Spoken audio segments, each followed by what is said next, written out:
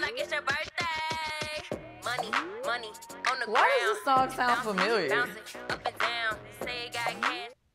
What if I told you that that is a viral remix to a song that I wrote years ago? Well, I would tell you to go get a cup of coffee and stop that active imagination that your second graders should be having. You know what? You a hater. I'm gonna let you rock until you're wrong. Whatever, babe. Oh, goodness.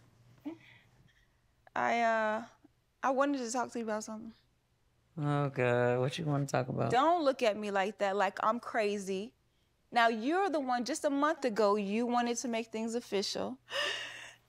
Officially, ethically non-monogamous. That shit is a tongue twister, and not the good kind, okay?